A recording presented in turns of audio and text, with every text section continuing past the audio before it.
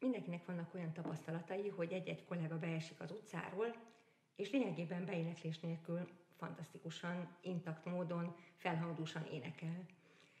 És megint másoknak vannak olyan élményei, mint például nekem, hogy a megfelelő beéneklés nélkül lényegében a hang szélső értékeit egyáltalán nem tudom használni, és a hangom is egy kicsit kásás, kicsit szőrös.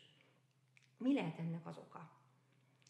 Az elsődleges ok az, hogyha megfigyeljük, bizonyos énekeseknek nagyon nagy a hangterjedelmük, olyan, mintha egy ilyen gumit elnyújtanánk, akkor mindig lesznek olyan pontok, amik sérülékenyebbek, vékonyabbak lesznek, mint az egész, és vannak olyanok, akiknek ilyen nagyon tömör, de mondjuk másfél oktávra szóló hangi adottságuk van, de azt minden körülmények között tudják használni, és ez általában egybeesik a beszédregiszterrel.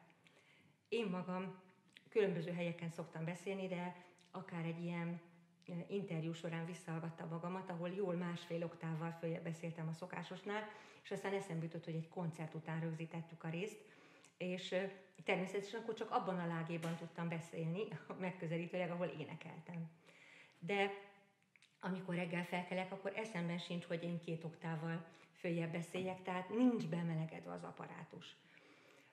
Hogyha egy sportoló nekiállna egy talajgyakorlatot bemelegítés nélkül végezni, vagy egy táncos nekiállna egy bonyolult lépéskombinációt melegítés nélkül előadni, akkor annak biztos sérülés lenne a vége.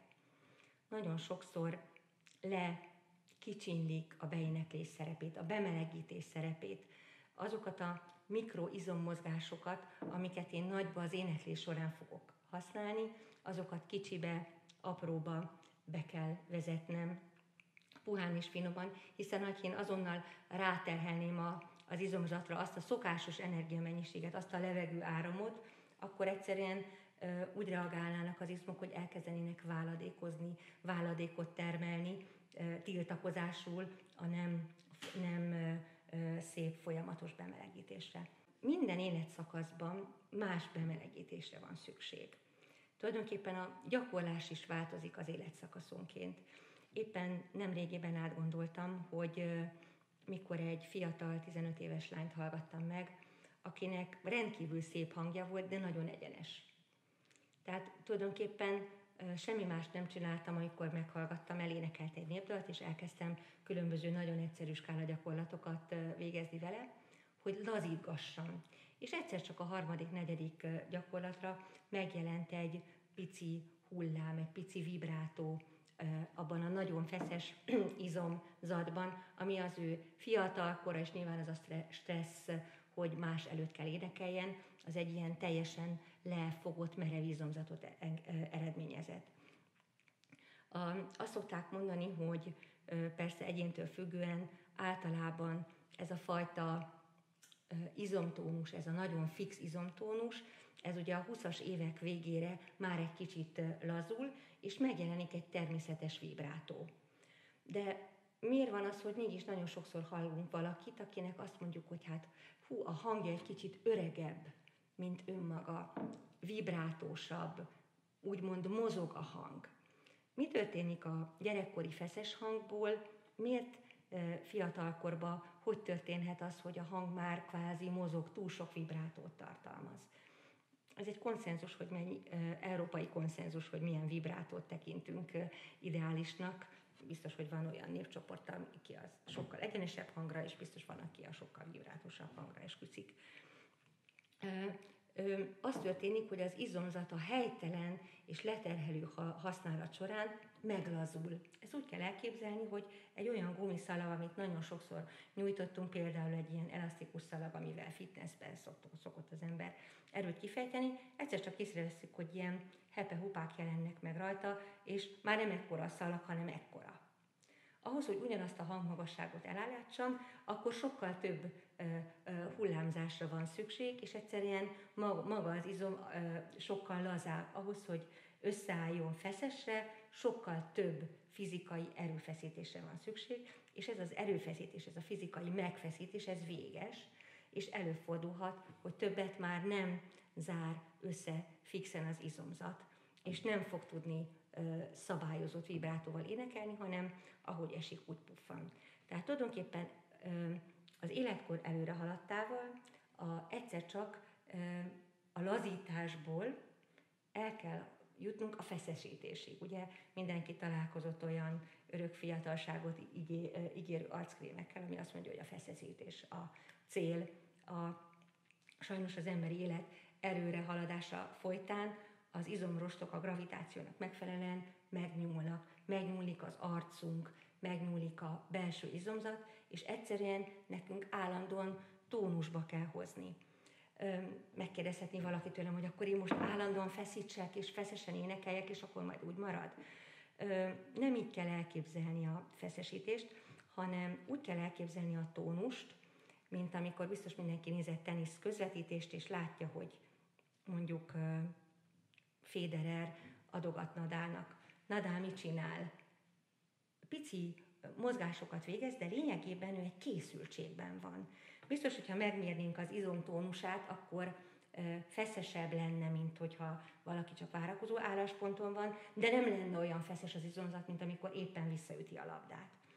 Az a fajta készültség, ez egyébként fárasztóbb a testnek, mint maga a megfeszítés. Megfeszíteni nem is tudunk olyan sokáig. Hogyha valaki kitartja a kezét, ugye ez is a tartóizmoknak a feszesítésével jár, rá fog jönni, hogy egy pár perc után egyszerűen úgy érzi, mintha kőből lenne, és nem tudja megtartani azt a súlyt az izomzatával, mert annyira nehéz neki.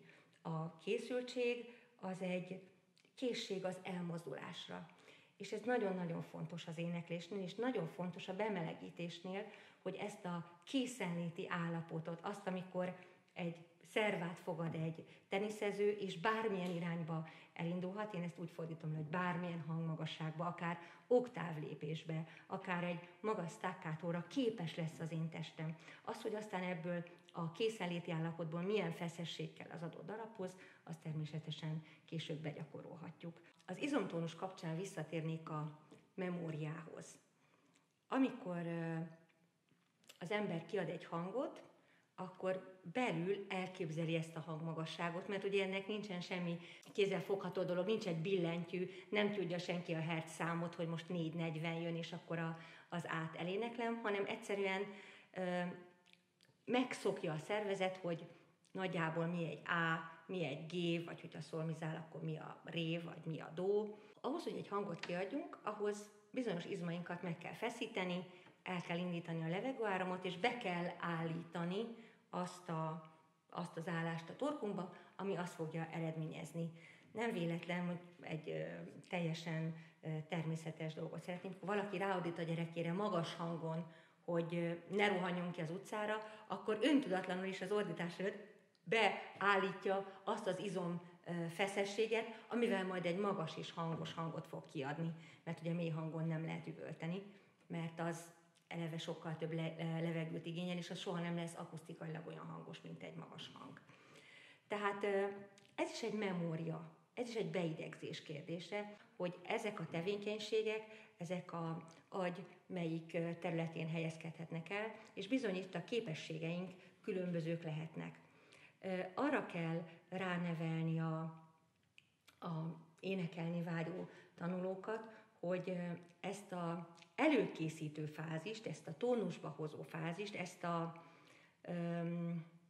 elképzelt hangadást olyan szintre fejlesszék, hogy amikor meglátnak egy hangot, vagy tudják, hogy nekik milyen hangon indul az a darab, akkor mindenféle egyéb plusz felesleges feszítés nélkül ki tudják azt a hangmagasságot adni magukból. És ez azt jelenti, hogy a hangadás nélkül is létre tud hozni minden olyan paramétert, ami majd azt a hangot megszólaltatja.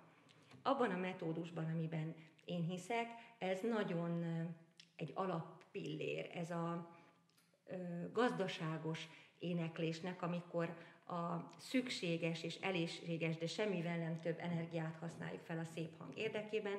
Ez egy alappillér, hogy előre pontosan tudjuk, nehogy egy nagyobb nyomással, egy nagyobb gázfröccsel, egy nagyobb levegő nyomattal préseljük ki magunkból azt a bizonyos hangot, hanem készek legyünk azt elénekelni. És erre egy nagyon egyszerű példát hoztam.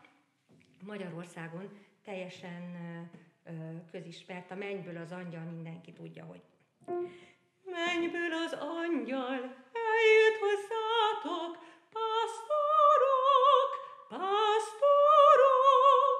Nekem csak ez az első egy pár sor a legfontosabb. Mi zajlik le egy jó értelemben vett előkészítő típusnál? Bekészíti a torkát erre a távolságra.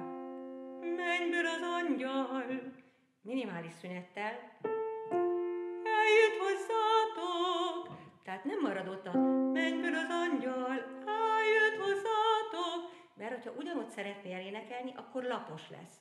Hanem a másodperc töredéke alatt egyszerűen egy picit ezen a képzeletbeli hangzongorán följebb kerül. Énekelte azt, hogy mennyből az angyal, eljött hozzátok, pásztorok, pásztorok. Tehát mindig előkészíti a következő nagy ugrást. És egyszerűen ugyanezt fog majd aztán lezajlódni a Rózsáriában, amikor azt mondja, hogy én imádott szívem. Mindig váltja ezeket a fekvéseket. És soha nem helyből ugrik, hanem mindig az előző lépésnél már előkészíti a következőt.